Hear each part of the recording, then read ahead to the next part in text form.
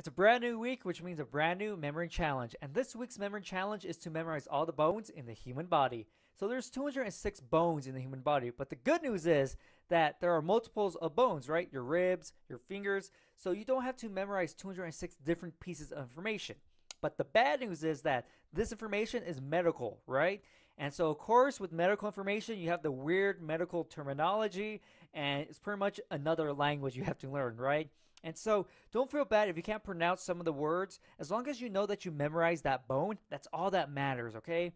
So, like, metacarpus, trapezium, something like that. I'm not exactly sure. And so, if you're a perfectionist, you might have to Google some of these words and just make sure you pronounce them correctly. I know when I learn information, I want to make sure I can say it correctly, just in case I have to. And so, it may just take a little bit longer because you're trying to get the right pronunciation. But as long as you know what the bones are, that's all that really matters. Okay. And so the main challenge is just to memorize all the bones. So I'm going to include the link to this website so you can get all the bones so you can memorize them. But the extra challenge is to know all the bones to the specific area. So someone said, okay, the cranial and facial bones, what are they? You could just list them off. Hand bones, you could just list them off. Because if you just memorize all the bones, you can just list them all off, right? Like this bone, this bone, this bone, but you might not really know where those bones belong to. And so the extra challenge is to be able to identify all the bones in a specific group. And it's really nice because this page has, I guess, the groupings bolded. So that's going to be a lot of help.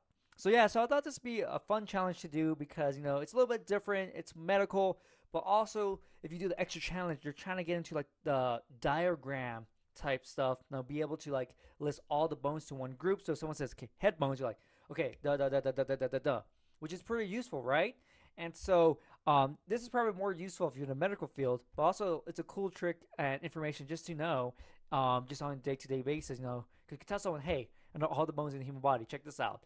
Boom, boom, boom, boom, boom. And you're like, wow, this person is a genius. And so it's gonna be a lot of fun. I think I did learn the bones one time a long time ago, but it was in a different way. So I want to relearn it in a more effective and efficient manner. And I don't think I've reviewed whenever I learned it the first time. So it's really, really foggy about all the bones. But yeah, so I'm gonna be suffering along with you this week. And so yeah, so hopefully you take this challenge because it's just a lot of fun just to keep expanding your mind, expand your knowledge. Because who knows if you ever need to know this information, you might, because this is a little bit more useful than our last week's challenge, memorizing pi. And so you just never know when information will be useful. So get started on this challenge and all the luck to you.